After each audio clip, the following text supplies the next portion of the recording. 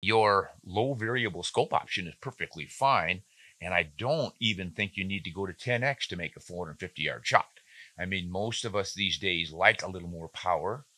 I know my wife really appreciates it, and I kind of enjoy it myself. But I also am old school enough to know that I can hit game out to 400, 450 yards if I have the right rifle and I'm set up properly and I shoot correctly.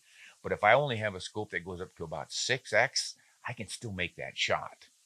Um, I've done 450-yard shots, not very often farther than that, but a few times. But I do remember making some 400-yard shots at 7 power and 6 power and some 450 at 8 power. So it can be done, but you may enjoy more power. So go for it.